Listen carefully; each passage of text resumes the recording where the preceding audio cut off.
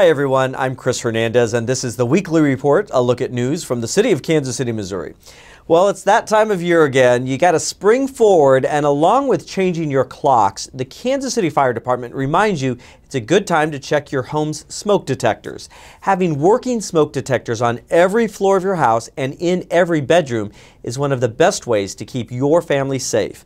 The fire department has received a nearly $150,000 grant from the Heart of America Fire Chiefs to provide 5,000 smoke detectors for free to KCMO residents.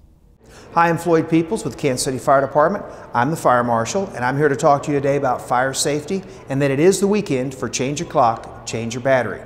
We have, in Kansas City Fire Department, 5,000 smoke alarms to be distributed in the neighborhoods to folks that need a smoke alarm. These are the 10-year lithium-ion smoke alarms, good for 10 years. You don't need to replace the battery. They're easy to install. Just put it on your ceiling with 2 small screws. If you need help, we'll even come out and help you install the smoke alarm. You can contact us for that free smoke alarm by calling 816-784-9100. If you stop by a local fire station, they can also provide a smoke alarm right then and there. I'm Floyd Peoples. Have a safe weekend. As a reminder, Kansas City, Missouri City Ordinance requires landlords to provide working smoke detectors in all rental properties. The city held its annual tornado drill as part of the National Severe Weather Awareness Week. The city coordinates tornado and fire drill exercises annually. City Hall, Municipal Court, and other city-owned buildings are briefly closed to the public to ensure that these exercises have full participation from all city staff. The city holds these drills so that we can make sure we all know where to go to be safe and also know how to best help visitors in case of an actual emergency. The city's Office of Emergency Management also provides training sessions to teach residents how to handle emergency situations. You can stop in at the Clay County Hazard Mitigation Meeting on Tuesday, March 24th at 6 p.m. at the Pleasant Valley Baptist Church, 1600 North 291 Highway in Liberty. To learn more about severe weather risks and emergency preparedness, please visit the KCMO Office of Emergency Management webpage at kcmo.gov/OEM. Now let's check in with some of our city's departments.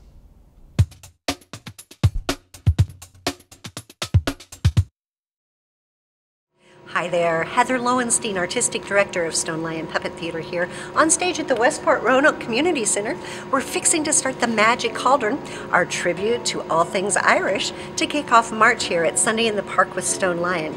So we've got mermaids and selkies, we've got marionettes and hand puppets, we've got giant puppets that actually float into the audience, all here with leprechauns dancing around.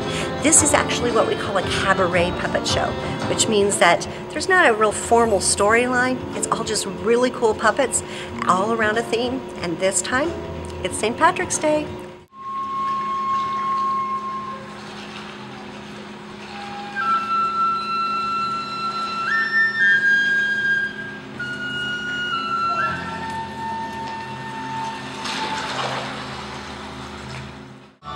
Be a leprechaun, you know I'd be the happiest one. I'd do a dance upon the lawn, everyone would sing along, we would have a lot of fun, if I could be a leprechaun.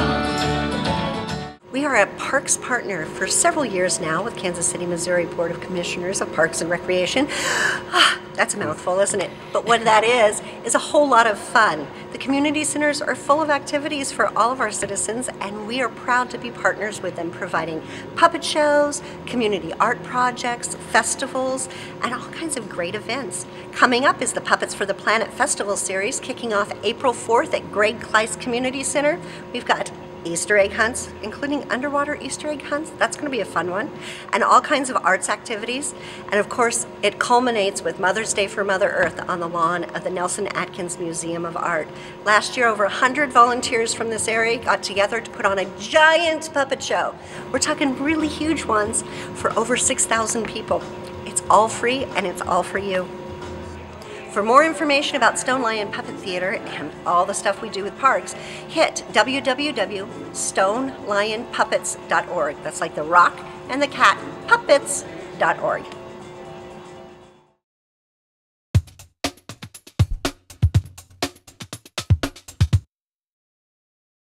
Hi, I'm Colleen Doctorian with KCCG Channel 2 News. Today, Lakeside Nature Center, in partnership with Animal Health and Public Safety, released a rehabilitated hawk back into the wild. I'm super excited to be out here today and be a part of this. You know, this is the hawk that I got called out and got to take out of the guy's bedroom after it crashed through the window. Lakeside Nature Center did a great job rehabbing the bird, and to be here today to turn it loose is really exceptional for me. I think this goes to show that Kansas City Animal Health and Public Safety, when partnered with Lakeside Nature Center, shows that the city is really dedicated to animal welfare, and as a whole the city is very dedicated and compassionate to animals. A little back history, February 6th we got in a female red-tailed hawk from Kansas City Animal Control, and or actually Animal Welfare and Public Safety.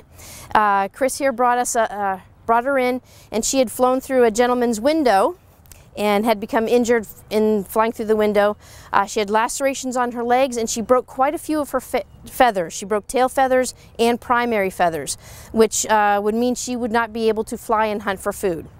So in the process of rehabilitating her, we took care of the lacerations on her legs, which were no problem. She healed up really great, but we were in the dilemma of how can she fly? She could fly a little bit, but she's never going to be able to hunt for food, which means she won't survive on her own. We could wait a few months at least until the feathers grew out and then grew back in. Now we're talking probably 6-7 months or so. Or we could do what's called imping. And I have to give credit to my staff. They did a fantastic job. Imping is when you take feathers from another red tail and you actually attach them kind of like a prosthetic feather to this red tail. 10 of her tail feathers are now red, and because she's a young bird, so they're actually brown. So now she has 10 red feathers of an adult and a few of her brown ones, and her primary feathers, some of those were also imped. And what will happen is when she naturally molts, those feathers will fall out, the prosthetic feathers, and her new feathers will grow in, and she will be just fine with all brand new feathers. But instead of waiting 6-7 months, we can wait 2 weeks. So that's a really great time, and a bird that can be very high stress. You want to get them out of rehab, back into the wild, back into their native area so they can survive and do what red tails do. The animals that come to us are severely damaged, they're sick. Not all of them survive. So when we can have a win, this is really great, but you're also stressing the animal out. Every time we handle them, we do stress them out. This is a wild animal and they're terrified of us. To a red tail, I'm a predator. You know what I mean? I'm going to eat her, even though obviously I'm not, but she doesn't know that I'm not. So just simply handling her, when you saw, I did have to pick her up because she was actually upside down. And so I did pick her up. We hope to simply open it up and have them fly away. Actually, it did pretty good. She flew away on her own, which was fantastic. Thanks to this partnership between Lakeside Nature Center and Animal Health and Public Safety, this bird can now return to the wild where she can survive and possibly have babies in the future.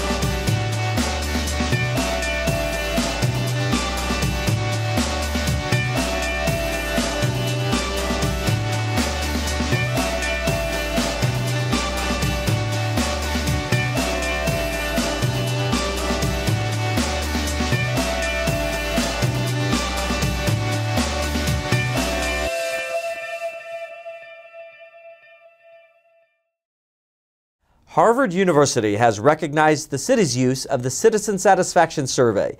Harvard's Ash Center saluted the survey use as a bright idea in government. The survey data is used during the monthly Casey Stat presentations when departments share their progress with the mayor and answer questions from the public.